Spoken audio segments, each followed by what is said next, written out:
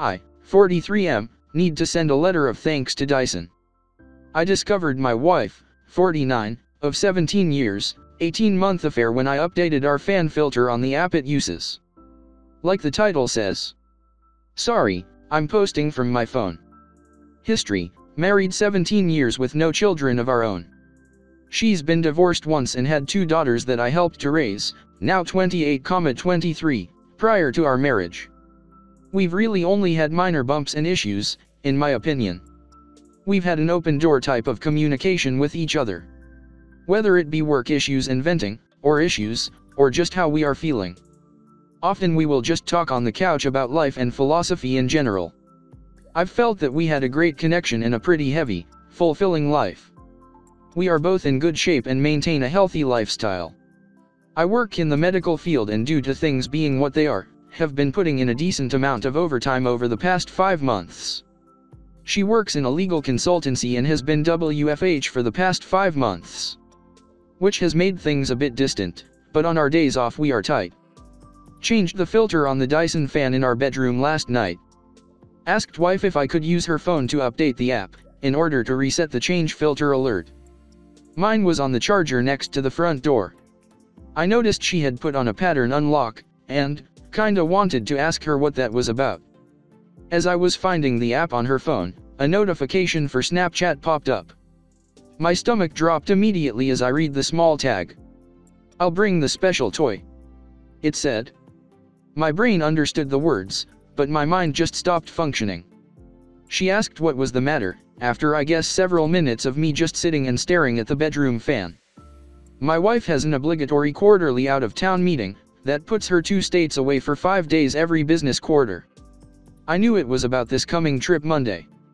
I've perused Reddit for years anonymously. I've read hundreds of stories that began like this and never once have I thought about it being me that would sit on my bedroom floor and be in such a cold, dumbfounded state.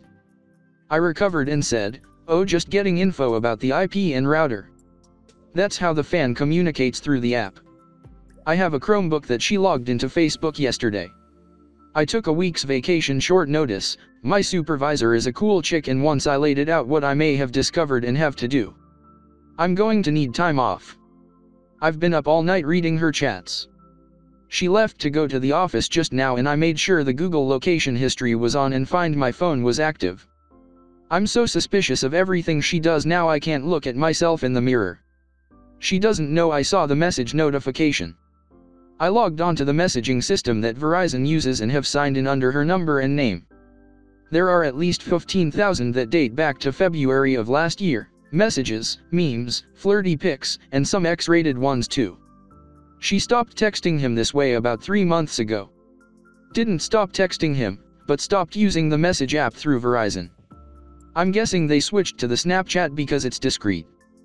I'm not on any social media in any way, shape, or form. I am clueless. I just figured out that you can't log into Snapchat through Facebook. But it just takes an email and password. And she has used this Chromebook to do that. Hell, she used it just 3 nights ago lying in bed next to me rubbing my back while I went to sleep. She messaged him and him lying next to me. It's a younger man from work. He is married and has 3 young children. He and his wife have Facebook. I've met him twice. Shook his hand. I'm at a complete loss again and have paced/wandered my house, that I custom built for her, 4 hours. I almost can't feel anything. What little that I am processing is just white hot rage. I logged on Snapchat and there it all was. I have called my best friend who has been divorced 3 times, don't get me started on his partner picker, he recommended a vicious lawyer. I plan on recording/saving everything. There's pics of them. I'm sure her phone or his has video. I desperately want this to be a bad dream. She's said terrible things about me. She's told him my insecurities. She's told him I love you. They have made no long-term plans, so this feels like a purely relationship. It almost makes it better, but also makes it so much worse. Like she's literally throwing away our life for this. She knows cheating is an absolute deal breaker for me. Our usual routine on the day she leaves for her meetings is I take her to the airport and drop her off with a long goodbye. I can't even think about what I have to do now. My friend says print out the entire thing and see if I can recover things from Snapchat. From what I understand I can't, unless I have her phone. My plan is to see the lawyer today. I'm paying a ridiculous amount to jump in her appointment line. Get the ball rolling and hopefully have a plan of action from her. I really want to book a flight and follow my wife to the hotel she's staying at and catch her in the act.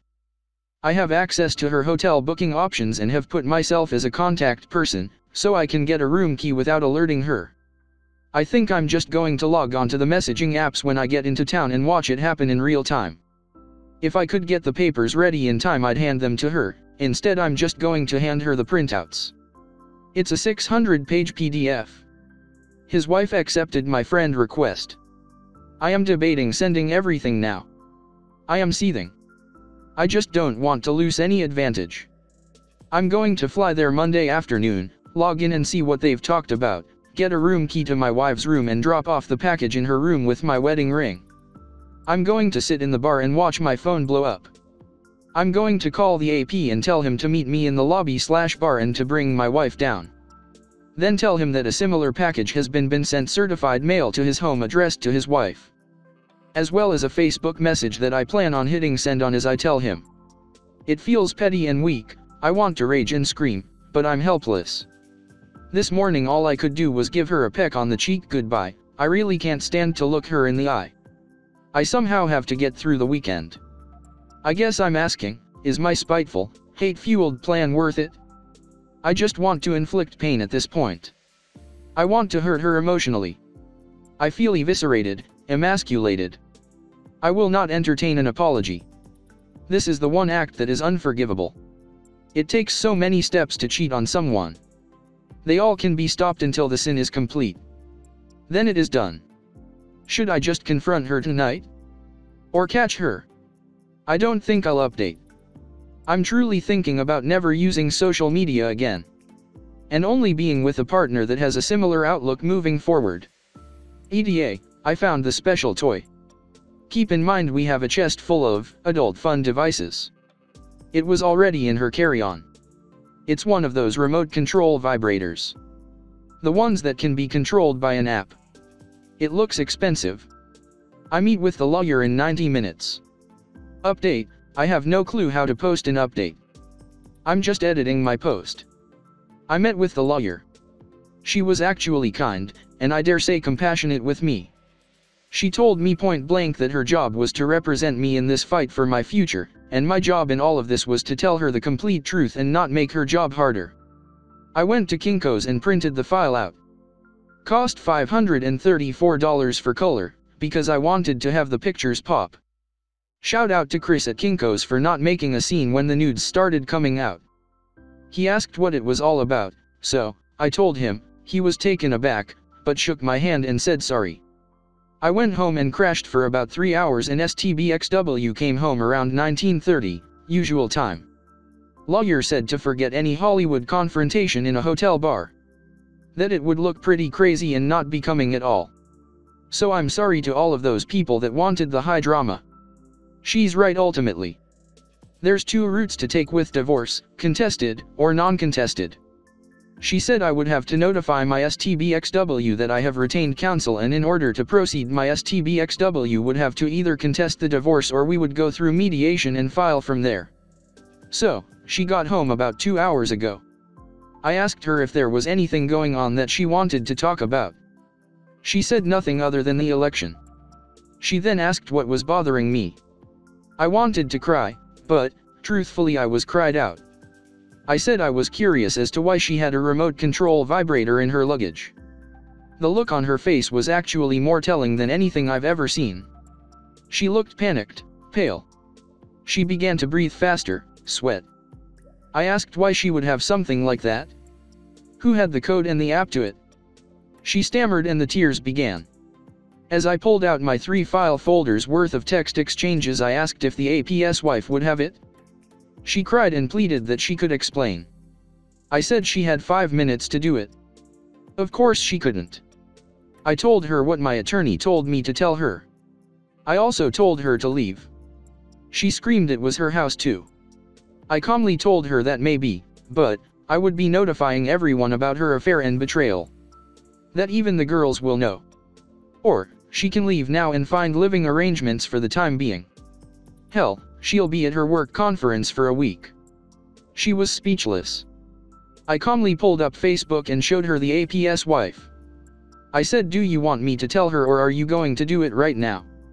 Tears and moaning and pleading with I love you and, it wasn't supposed to go this far. Then my favorite, you can't do this. I said, well, it looks like I'm doing it, as I sent the APS wife a message with the file of their escapades on it. I prefaced it with apologies and a brief explanation. I haven't heard back from her. I leafed through the stacks of paper and started reading random excerpts out loud to my STBXW. I just wish we could spend the day attached to each other. Just you inside of me. You feel so much more intense than any other woman I've ever been with. She is still sobbing and asking to talk about us. She says our marriage can withstand her mistake.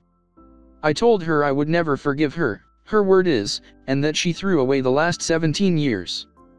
I'm still entertaining the whole tell HR thing and I am going to tell everyone about her decision to end our marriage by cheating. Thank you to everyone who responded. I feel bad I couldn't respond to all the PMS and responses. I have a therapy appointment scheduled Tuesday. I kinda feel extremely elated, I'm shaking, and incredibly low right now, I kinda want to die. The house is pretty quiet except for her crying and moaning. I told her to not come back after her trip. I'm currently sending friend requests and trying to get everyone on my page, I'm just going to send it to everyone that way. I am going to wait until the morning to call the girls. I raised them from when they were 11 and 6. They are women now 28 and 23. I don't know what to tell them, or how to handle them.